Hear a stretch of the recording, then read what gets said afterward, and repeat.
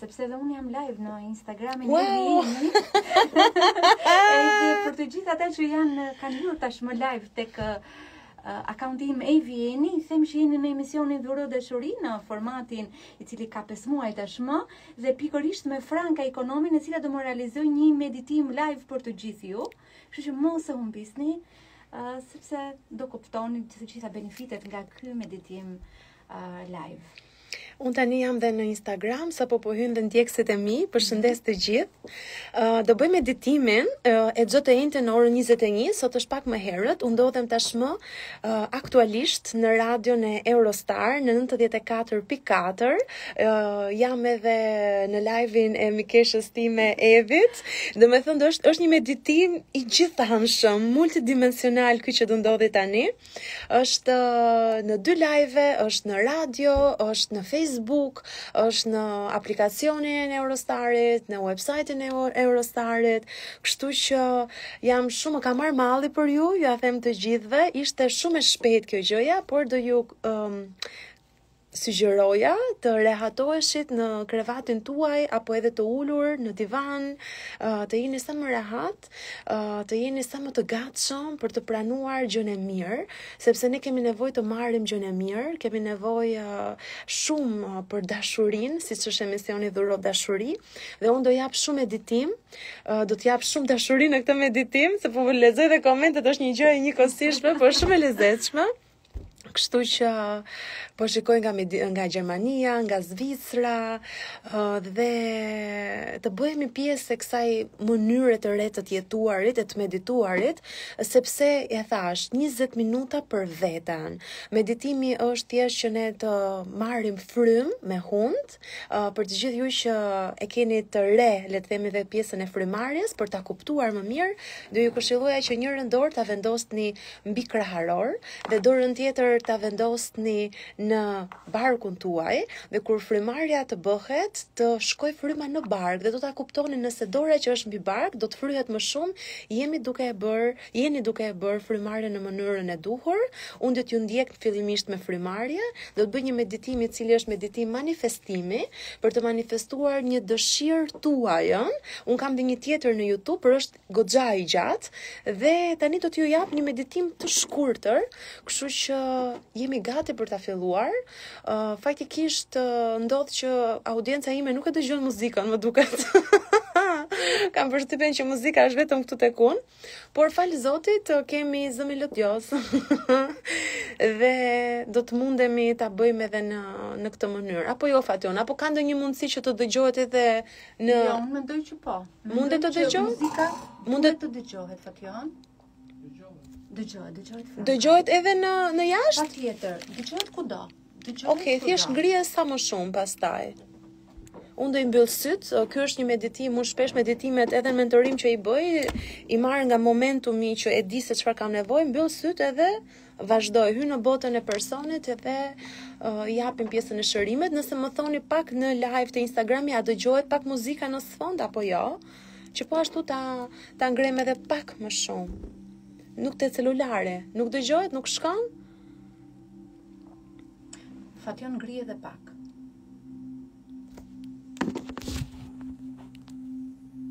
Mendoj që jemi okay.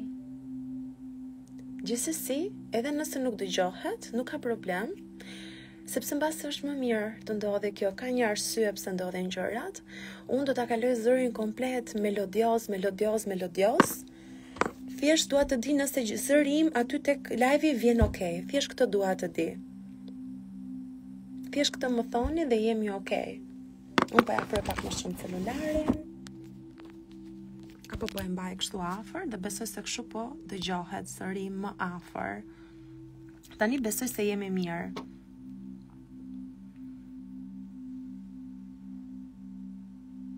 Jemi më mirë apo? Okej. Atëra, unë po filloj. Rahatohuni. Shtrihuni apo uluni aty ku ndodheni.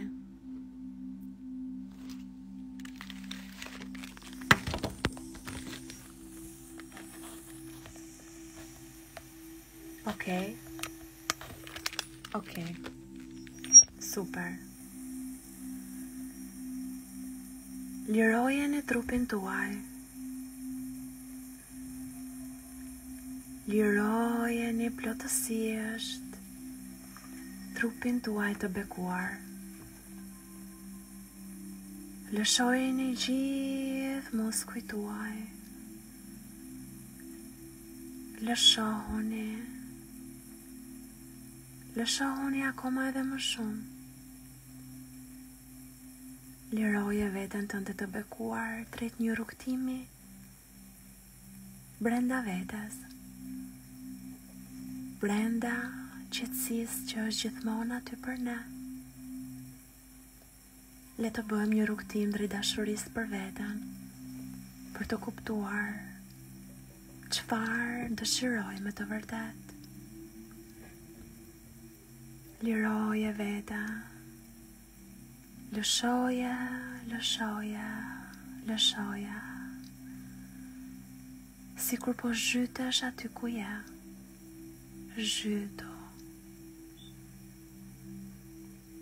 Dhe me një dorë mbi kraharor dhe mbi një tjetër në bark. Merr një frymë të thellë me hund dhe frye barkun tënd. Dhe mbaje. Mbaje jetën brenda teje. Dhe nga hunda lëshoja.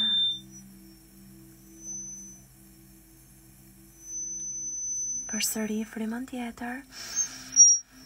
Mbaje. Mbaje frymën edhe pak. Dhe lëshoja nga hunda.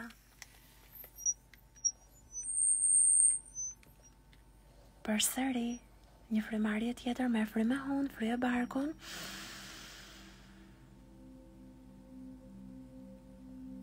Nxjerrë jashtë gjithë stresin.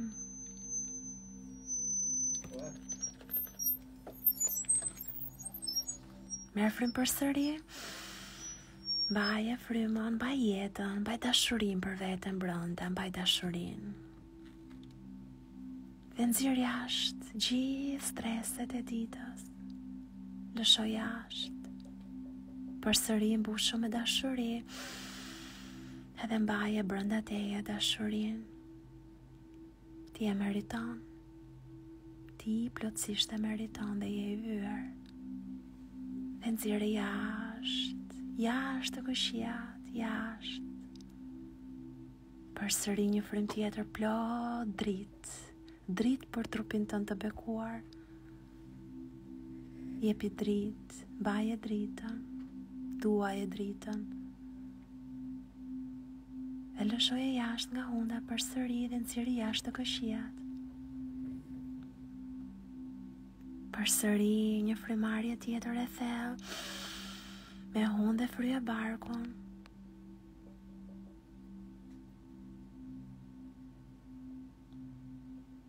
Dhe nxjerrë jashtë të gjitha ato që nuk të përkasin dhe ti nuk i do më.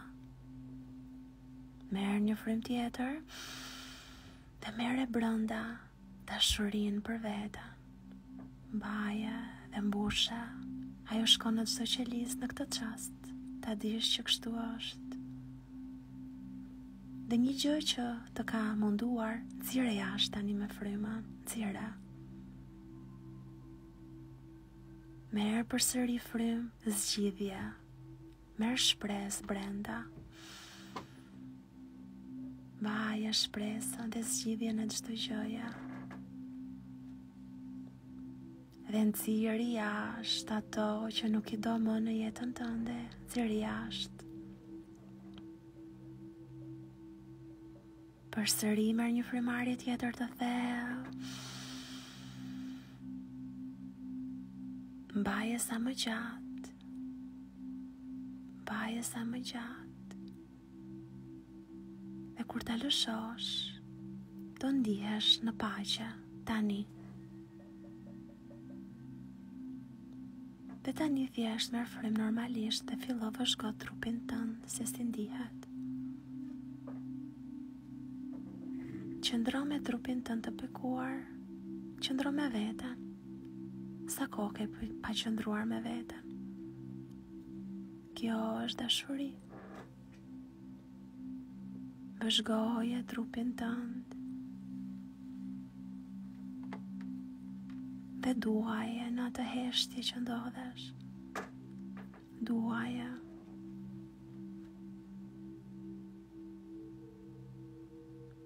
Ti ke një dëshirë brenda vetes. Ti ke një dëshirë që do të doje të ishte e vërtet, që do të doje ta prekje. Cila është dëshira jote?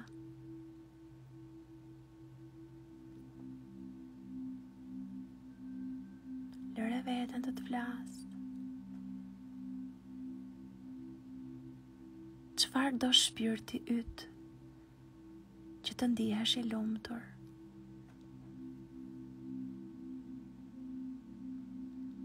A ka një imazh kjo ëndër e jotja, kjo dëshirë? Cili është imazhi i saj përfundimtar i realizuar?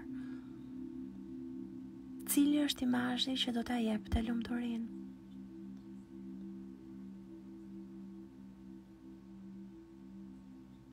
Imazhi po vjen dhe po bëhet pak më i qartë.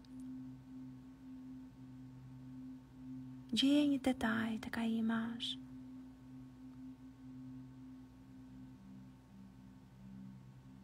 Gjeje edhe një detaj tjetër tani. Edhe një detaj të tretë.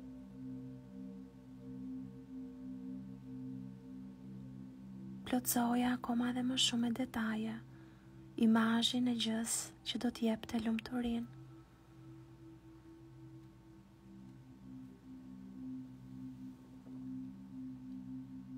Jepi ngjyra atij imazhi, shikoje me ngjyra.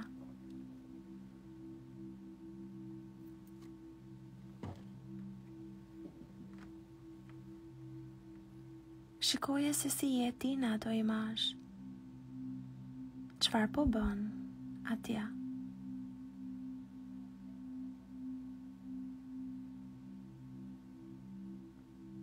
Me kë je?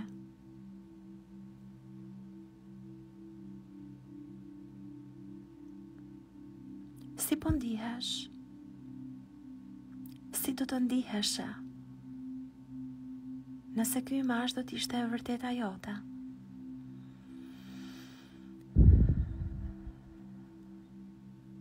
Cili është emocioni i parë që do të ndjeja?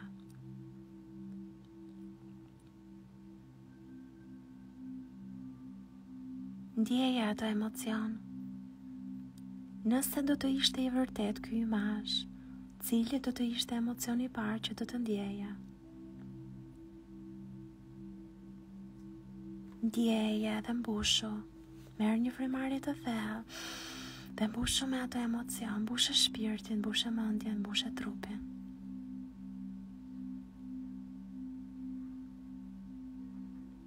Tani ti je më afër atij imazhi. E shikon më afër teja. Po afrohesh, hidhi hapat. Dhe tani po ndjen një emocion të dytë. Cili do të ishte emocioni i dytë që do të ndjeje nëse ai imazh do të ishte i vërtet?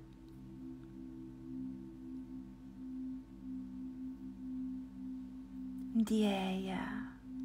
Merr një frymë të thellë dhe mbushe veten me ato emocion.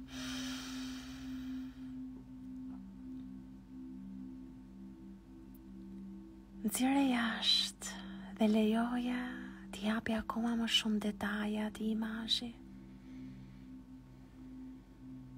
Ti po afrohesh më afër atij imazhi, je thuajse brenda ti. Ja aq afër, sa po e ndjen dhe emocionin e tretë që të jep ky imazh. Cili është emocioni i tretë që po ndjen në ëndrrën tënde të vërtetë?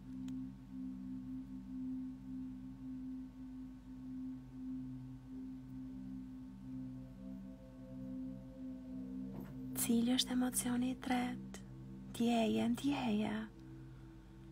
Dhe merr frymë thellë dhe të hy brenda teje. Nxjerrë jashtë dhe bëu një me imazhin tënd. Shkriu tani me të. dhe ndjej të treja emocionet njëkohësisht. Ndjej emocionet e tua. Ndjej shpirtin që të lumturohet. Shikoj njerëzit, shikoje veten. Shikoje sa i bekuar je që e mora.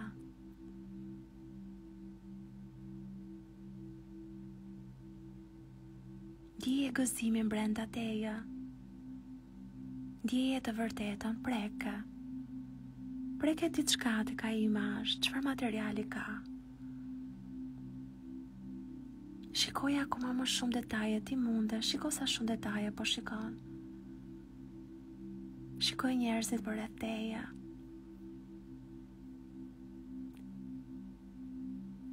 Je në qendër të ëndrrës tënde. Dhe në atë qendër që ndodhesh, hapi krahët. Ngrije kokën lart. Dhe falendero me shpirt. Falendero që po e ndjen kaq shumë të vërtet. Kaq shumë brenda ëndrrës tënde tije. Sa e vërtetë është gjithçka. Sa i bekuar je. Falendero, hapi krahët dhe shiko lart. Gëzohu. Rrotullohu në atë gëzim. Lejoj gjithë valën e emocioneve të përshkoj dhe lejoj emocionin të rjedhi përmes teje. Si do të gëzohesh në ëndrrën tënde të vërtet? Si? Tregoja vetes tani.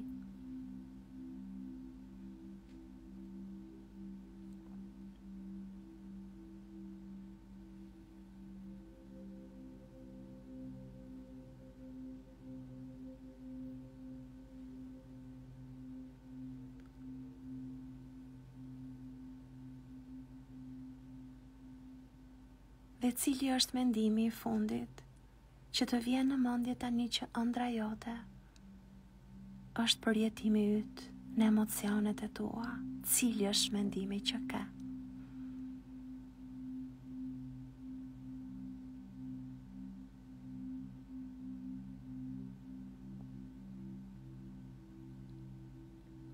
Thuaj edhe diçka të fundit vetes tënde që po e bën këtë meditim.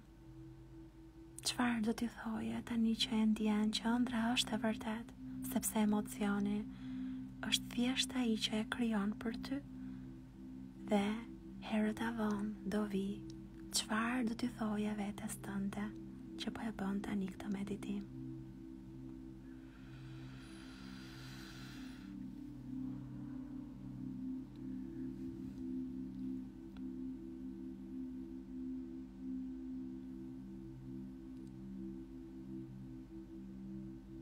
Prandaj jetoj i lirë,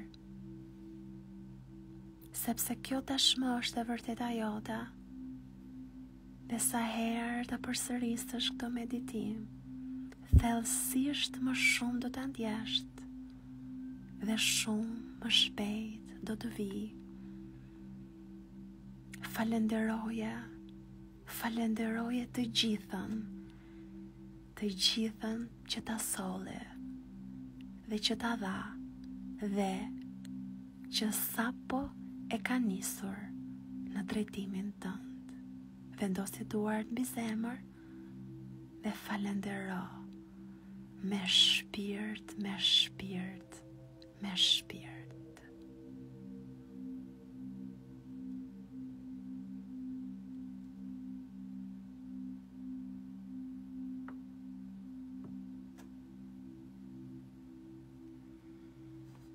Franka dashur.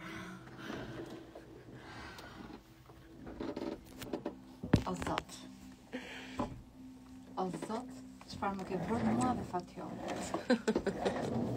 Kemi hapur në 2 herë syt me frikën se do flinim këtu dhe nuk kishte kush na zgjonte. Na ke çuar në një përjetim të paqes, të qetësisë. Shkova në disa ëndra Pastaj kalova në disa lëndina, kështu më ndodh gjithmonë, edhe kur kam kërkuar një mendim nga ty, edhe fokusohesha në ato përjetimet më të bukura, ndoshta edhe në ato lëndina që isha, gjëja e parë që bëja ishte të isha në paqe me shpirtin tim, jo vetëm por të gjëja e parë që dhe me të gjitha lulet që më rrethonin anë mban.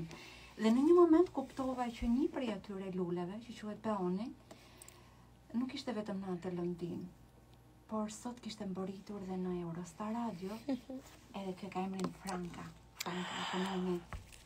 Shumë faleminderit. Në fakt mori peonin, por ti je një peon i bukur, një peon delikat, që me delikatesën e fjalës sënde, e ëmbëlsisë sënde, fal meditimit tënd, ti më ke qetësuar, relaksuar të gjithë dëgjuesit e mi. Janë të shumt, më duhen jo 24 orë, por 48 orë të falenderoj se çfarë falenderimesh vijnë pikërisht për ty e dashur. Më lejo të them që më je servirur si një gjë shumë e bukur, që ma ke bërë formatin akoma edhe më të bukur, edhe më kuptim plot, asaj të dashurisë që unë them gjithmonë dhuro dashuri. Ti ke qenë pikërisht ai puzzle-i që mungonte, unë e di që dhuroj dashuri dhe ne gjithë dhurojmë dashuri pafund, por pjesa e meditimit tënd formosoi kaq bukur të gjitha të puzzle që quhet tashmë një format i plotësuar dhuro dashuri. Të falenderoj shumë, Evi, me të vërtetë unë ndjeva shumë mirë sot, sidomos ajo pjesa e interpretimeve ishte shumë e ndjerë, kisha shumë dëshirë të ndjeja poezinë. Kurse unë më të them meditimi që do pash live, sepse e them dhe do ta rithejm gjithmonë, unë jam një njeri që nuk humb asnjë seancë të Frankës, edhe ndoshta Franka është një ingredient që unë përcjell kaq shumë dashuri, sepse më dhuron qetësinë, më dhuron paqen me anë të meditimeve, dhe ndoshta është e ngacmon atë pjesën e dashurisë që e ka gjithkush prej nesh. Kështu që ju këshilloj, siç ju thash, mund ta gjeni në Instagram Franka Ikonomi, edhe të jeni gjithmonë sa herë që Franka realizon live meditimet, edhe nuk janë të pakta, por gjithmonë një herë në javë, Franka çdo të enjte në orën 21, po, në live. Dhe nëse nuk e kapi në YouTube janë të gjitha. E dashur, ora është 21. Perfekt. Sot. Pse më ndodh që kur përjetoj emocione kaq të forta, gjithmonë i them Fationit nuk dua të hiqi nga studio. Kush do të ikë nga e mira? Ne duhet të largohemi me gjithë shijen edhe paqen që na solle. Unë uroj që kjo paqja që ti solle do jetoj shumë gjatë. Ndoshta do ta shijojnë dhe moderatorët e mi, ata që nesër kanë emisionin Ada, që ka emisionin në mëngjesit, dhe moderatori tjetër i Drekës Agimi, unë mendoj që ti ke lënë një paqe që do jetoj shumë gjatë në këtë studio. Jam e lumtur për këtë gjë. Falenderoj shumë diçka për emisionin Dhuro Dashuri, një mesazh të fundit. Njerëz, mirënjohje shumë e madhe, se ka njerëz si Evi që me të vërtetë thonë që unë do ike atje, do esh pjesë nga angazhimet e mia, sepse kjo është pjesa e asaj misionit që unë e fola, që ti e bën nga dëshira për të ndihmuar nëpërmjet një radio normalisht që ka shtrirje shumë të madhe, secili mund ta bëjë ndihmën e vet, por është shumë mirë i menduar, ka krime të shpirtit, është e vërtet. Unë u ndjeva realisht shumë mirë.